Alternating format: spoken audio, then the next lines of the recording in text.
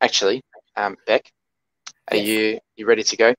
Yes. I should introduce you again. For anyone that later on, I'm going to cut this video down so that it's just the message. So for those who are just joining now, this is Rebecca Auriant. She's the director of ADRA, Adventist Development and Relief Agency in Victoria and Tasmania. And she is going to share with us about what makes her tick and maybe inspire us as well. So how's that, Beck? You can introduce yourself a bit more if there's anything that I've missed. Great. Thanks, Pastor. And happy Sabbath, Bendigo Church. Nice to be with you today. I'm going to share about hope today. So what is hope? What is hope for me?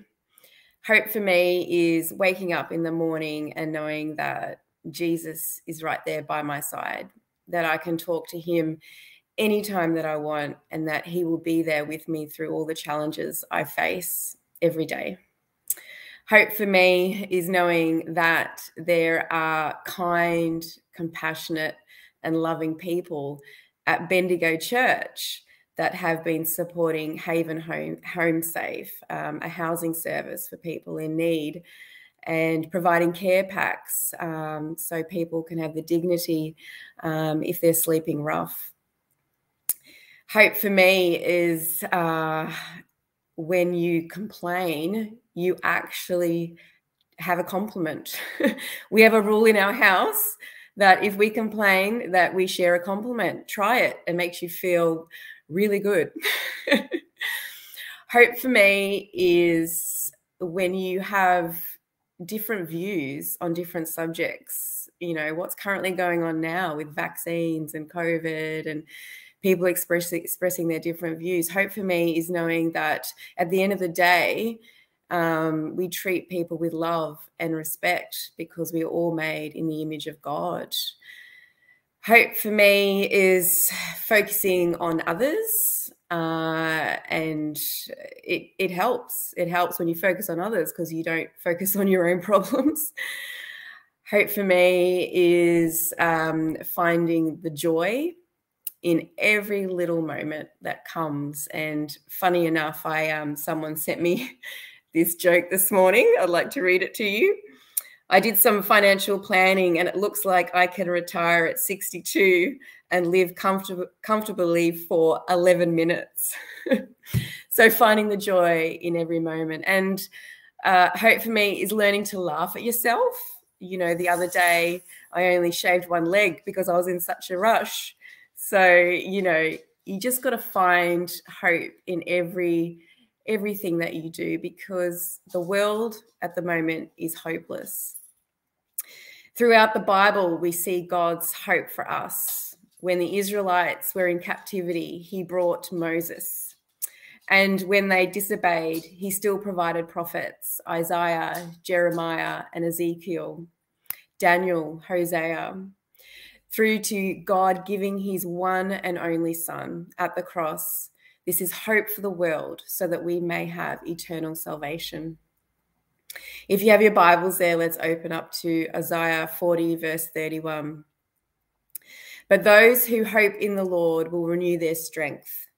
They will soar on wings like eagles. They will run and not grow weary. They will walk and not be faint. See, Isaiah gave hope to the remnant in Israel that had suffered through terrible times in a spiritually downtrodden land. He reminded them, and he reminds us, that those who trust in the Lord can soar on wings like eagles. They will run and not grow weary. They will walk and not be faint. I love this next quote. They may not run into a church today, but they may run into you.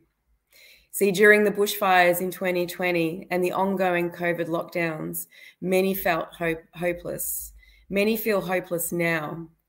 However, I believe that God's Holy Spirit revived our Adventist churches to share his hope through service.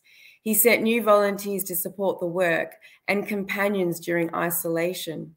Companions in the form of drivers who were allocated the same client each week to deliver food parcels, clients that are now doing Bible studies.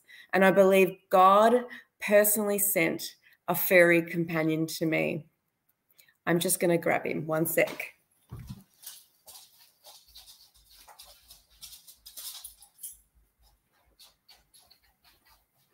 Can you see him? This is Logan. He's my special little puppy. He's 2 years old. He's a miniature German Schnauzer for those that are into breeds.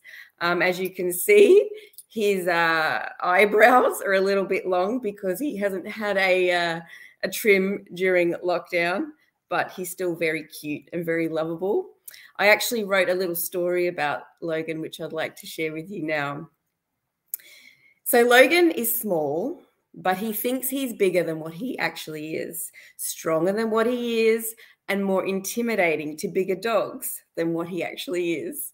But he makes up for this self-delusion when he's with people because he simply listens and is present.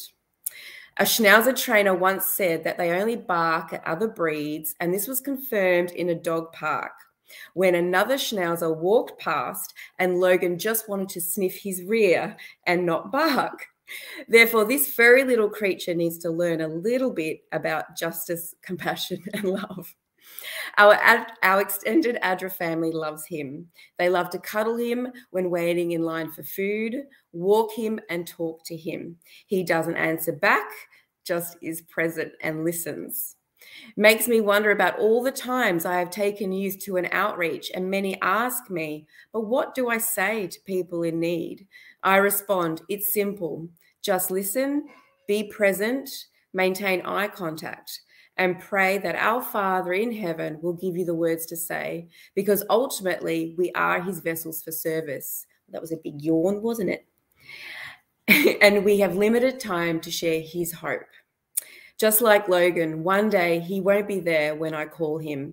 And so I cherish every day that I can be present with him and help others in the process.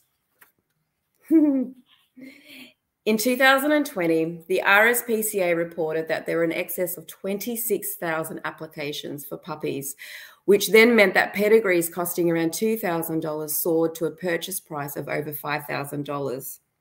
The World Health Organization reported that stress, confusion, and anger are commonplace as a result of the pandemic, and that COVID-19 has the potential to contribute to long-term mental illness, including anxiety, depression, PTSD, and substance misuse. Lifeline reported a 10% increase of calls for help, Beyond Blue a 27% increase in calls for help, and mental health prescriptions spiked in mid-2020 with a gradual uptrend to mid-December. So what does this illustrate to me? That people are searching for love, happiness, belonging, and hope in a time of despair and extreme loneliness. So who has hope? We have. We go to church every week, well, online at the moment. We sing songs, we hear messages of hope. We have friendship groups, but what are we doing with this hope? Is it just one day a week? How do we actually meet people outside of our Adventist bubbles?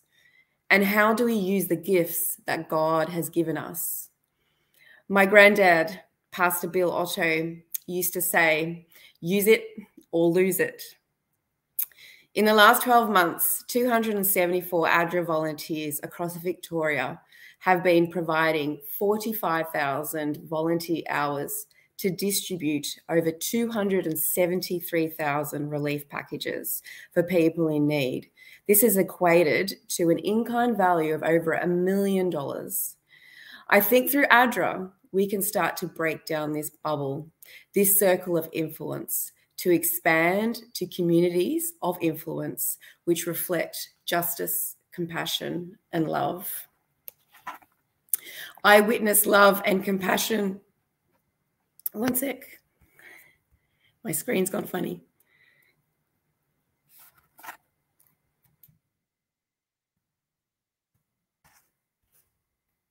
Next. Oh, one sec, sorry.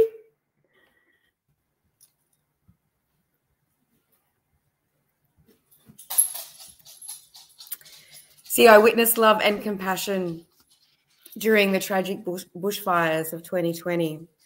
I thought I would take you now back to the bushfires and some of the stories and some of the experiences that I shared with the team there on the ground. It all started on Monday, December 30th. And I received a text message from Marilyn Beveridge. Some of you may know her. She was the manager of the time at ADRA Bairnsdale. The text message said, "Beck, we have been activated by the Red Cross and Food Bank to support people in need through an activation through a relief centre in Bairnsdale." See, the scorching temperatures and wild thunderstorms saw the fires near Bruthen, Buchan and Bonang expand and move rapidly. I said to Marilyn that I'll be coming up and to get the troops ready because we need to support. Tuesday, the 31st of December 2019, Marilyn called me and she said, "Beck, there's been a change of plans. Food Bank and the Red Cross have decided to activate another area to be a relief centre, not ADRA Bairnsdale."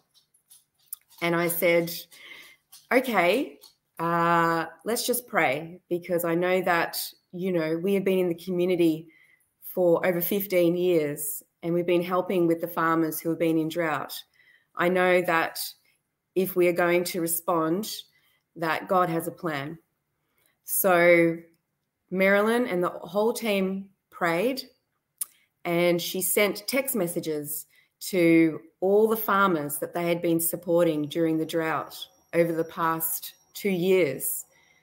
And at the time she thought, this text message is not going to get through to any of the people because the phone lines were down, there was no reception. She got this one text message back, and it was from the fire captain of the Wawira Fire Service. And he said, "Thank you so much, Marilyn. We are in desperate need here. We need support. We can't get things in. We can't get food in. Can you please help us?" And this is what I arrived to on New Year's Day, January 1. I arrived to a sea of ADRA vests. By mid-January, over 50 families in the following areas had been provided with supplies, and 59 families had been provided with $500 ADRA cash grants. Here are some of the areas that we supported. In Orbost and Wawira, hygiene packs and food and water supplies. Clifton Creek, we supported with water, groceries, hygiene packs, cleaning materials, filtered jugs, fruit and veggies. At the Bairnsdale Relief Centre and Lucknow Hall, we supported with catering and food supplies. In Sarsfield, we supported with food, water and furniture to furnish emergency accommodation. We supported with feed for sheep and horses. In Club Terrace, we supported with groceries, hygiene packs. At the Orbost Emergency Centre, we provided bread, fruit, veggies and water. In Buchan, we provided hygiene packs and fodder for goats and sheep. In Lindenau, we provided hygiene packs and essential supplies. ADRA was able to assist thanks to generous donations with needs beyond immediate survival. Fencing needs were essential. Emergency services were struggling with the livestock wandering freely on the roads. Fences needed more than repairing. They had been burnt down.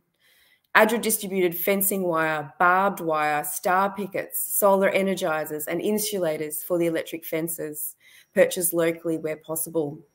We were also able to source a number of generators and water pumps, fuel, jerry cans and P2 masks, thanks to the generous offerings provided by Burwood and Nuttawading churches.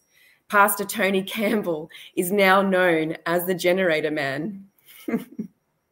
Here is a picture. Marilyn is on your far right with the volunteers from the Salvation Army. It's interesting to note that in regional areas that it's really not about your logo, about your brand. It's about everyone actually banding together to support.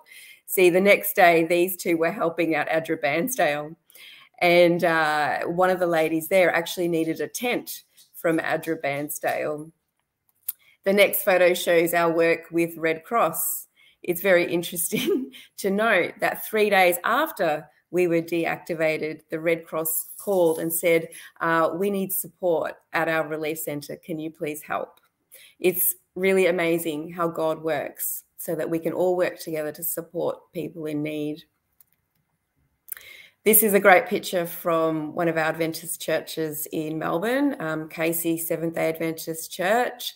We have so many dedicated people out there that just want to help and just want to be servants. And they came up to Bairnsdale Church and they cleaned the whole church, because at that time the church was so busy supporting people in need in the community that they came up and helped to clean the whole church.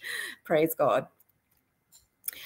This was probably one of the saddest things that I saw at my time in Bairnsdale during the fires. This is a picture of one of the Adventist families that lost their home. They also lost some of their livelihood as well, because Don was an orchardist, and so he lost a lot of his orchards and it was really hard going around and seeing that, you know, all of his plants that he planted and all the fruit and that had died during the fires. Diana, his wife, was actually an ADRA leader for many years, and the one thing that I noticed when they actually reported to Channel 10, there were cameras there. And when we arrived and during the filming, Diana had this, smile on her face, in the sense of, this is all just temporary.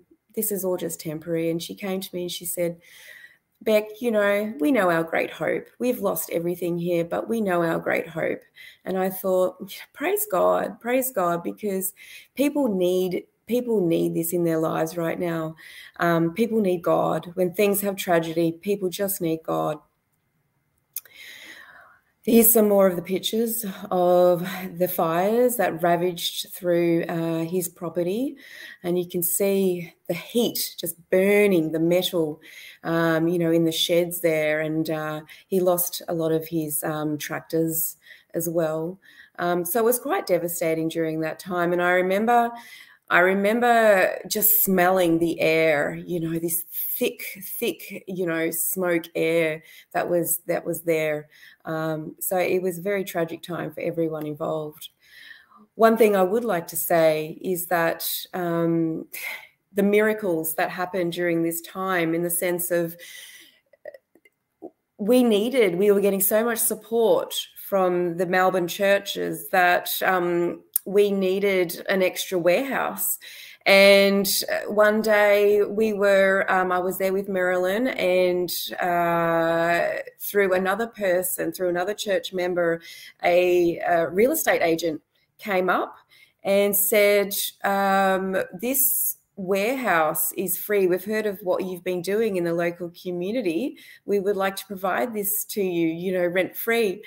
And I just remember Marilyn saying to me, praise God, he always has it covered. He always has some plan, and he brings people into your life to bring that joy, to bring that hope. And then, from that being set up in the city centre, we were able to support more people in need. And one of the stories I heard was that one of the people that were affected by the fires came and chatted to one of the volunteers at that day. And they were so warmed by having that chat to one of the volunteers that they drove over 100 kilometres the next week to come and see that same volunteer. It goes to show that we have so much to share, and that through us, God can share what he needs to share. So I thought now I would go into a bit of what we've been doing across Victoria. and the amount of projects that we have to support people in need.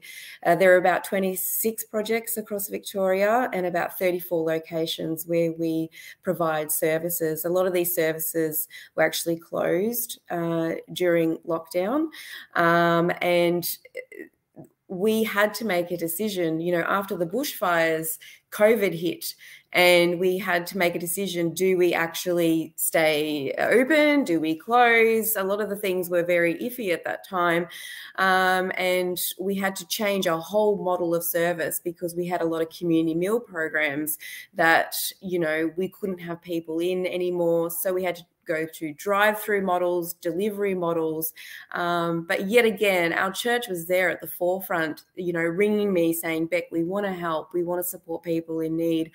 And then the funding came in, you know, we had, where do we actually get all of the PPE that we need, the personal protection equipment, you know, the masks, the gloves, because it all came on very sudden. And so through ADRA International, we got $20,000 through the op shops across Australia. We got funding to buy masks. It was just amazing what happened during that time.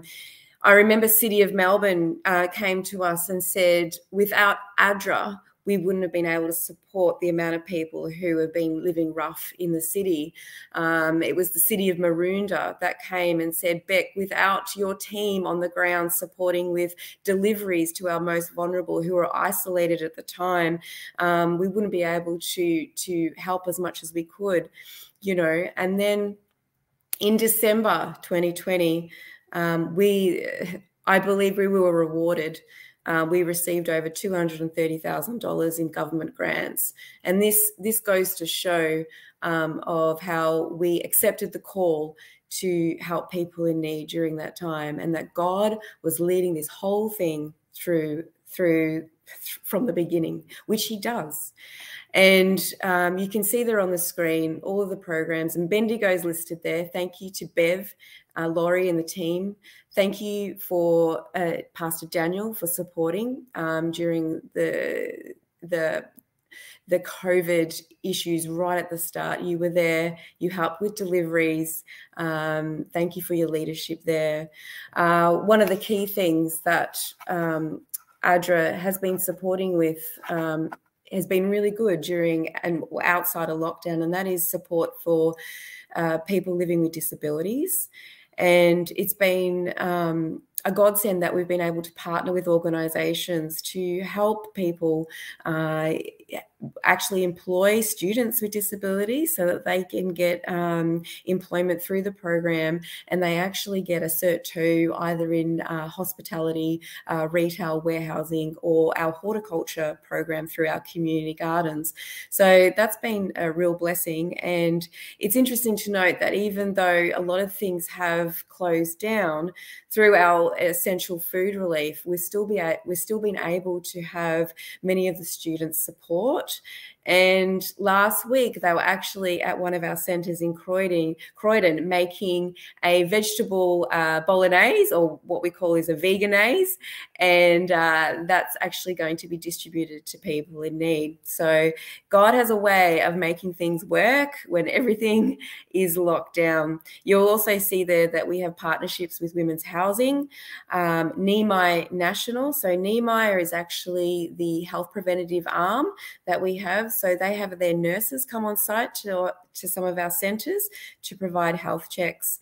And the Women's Housing, actually, I'd like to thank, if they're watching, Wanturna Church for adopting some of the houses there. They help with community gardens, they help with care packs, and it's been amazing to see the work that they've been doing.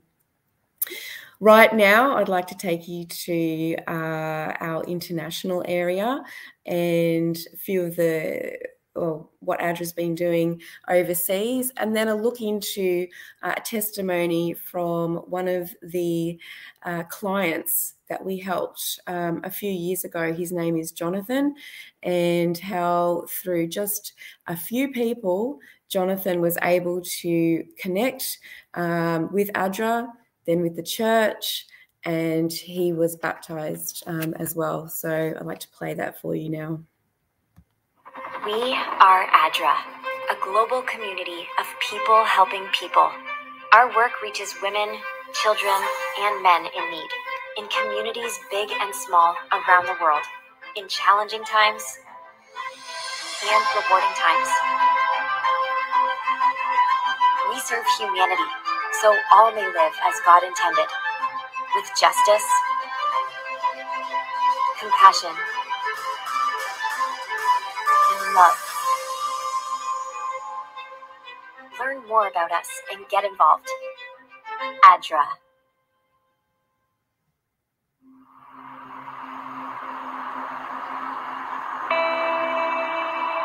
About 4 years ago, my world changed dramatically for the worse. My name's Jonathan. I'm from Melbourne.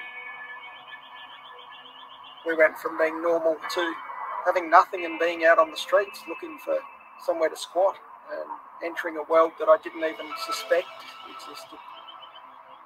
Ended up shifting around a bit, stumbled across an empty factory. It was cold and lonely in winter and hot and lonely in summer.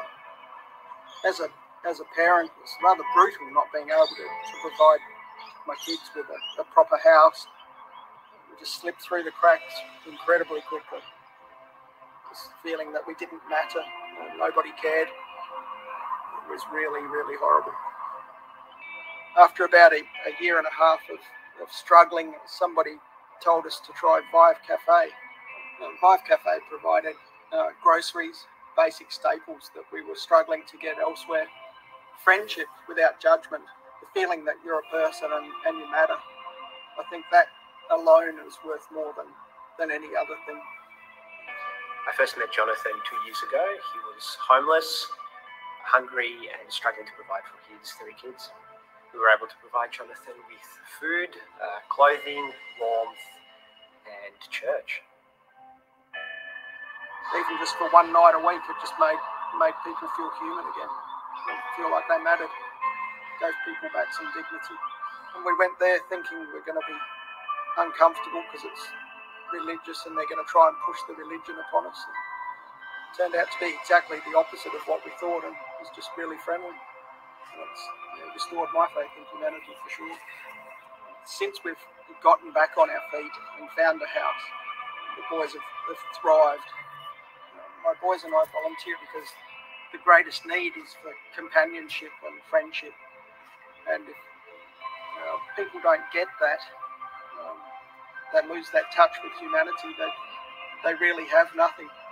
If every person did just a tiny bit to help, we could end homelessness and poverty in Australia very quickly. It's just everybody doing a small bit.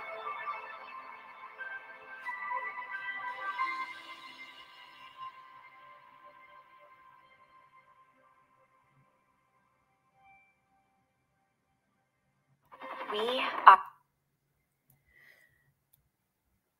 I love that video clip. And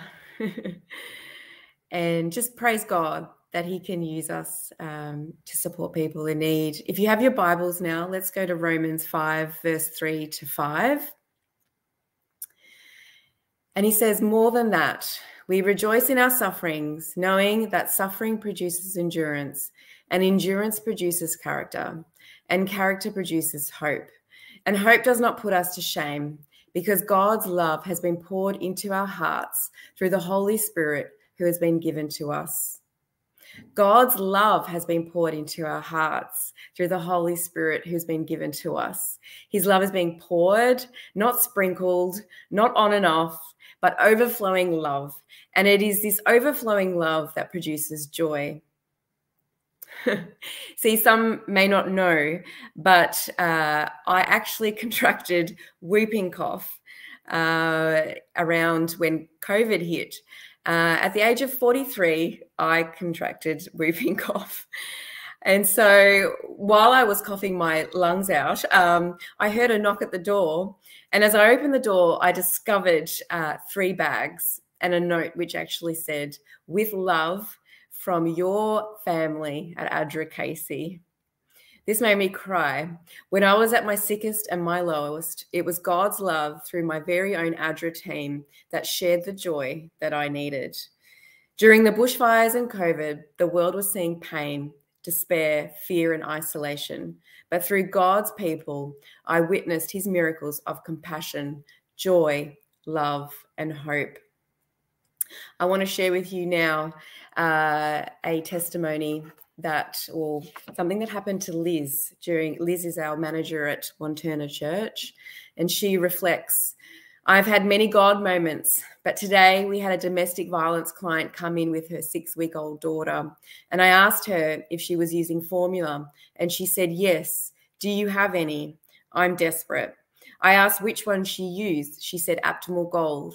Well, we've never had that one in my recollection, but I said, I'll go and look, but I don't think so. Instead, I'll get wipes, nappies, lotions, etc. for you. So I went to my baby food cupboard, and there at the front was a can of that exact formula. I took it to her and said, God wanted you to have this. Praise God, what miracle. And then this from Sue Beamont, who manages our ADRA Fantry Gully program every Monday. She says, we had packed all of our food hampers for the day and had nothing left for our next lot of deliveries.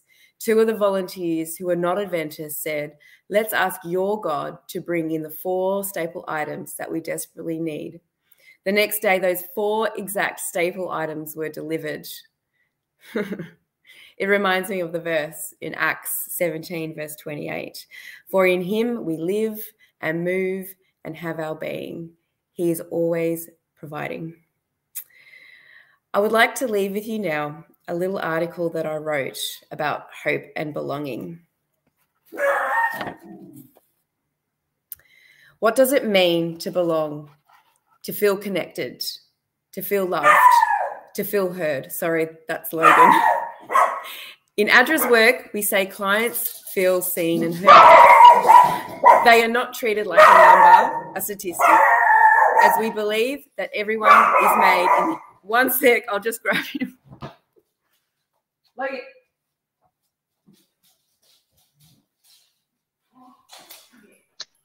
The dog wanted to be part of the celebration, I think. Okay. Let me the dog's again. part of it now. Yeah, the dog said, hey, this is my sermon too. I want to be part of this. All right. Let's start again. What does it mean to belong? Do you feel belong? Do you feel like you belong? To feel connected, to feel loved, to feel heard. In ADRA's work, we say clients feel seen and heard.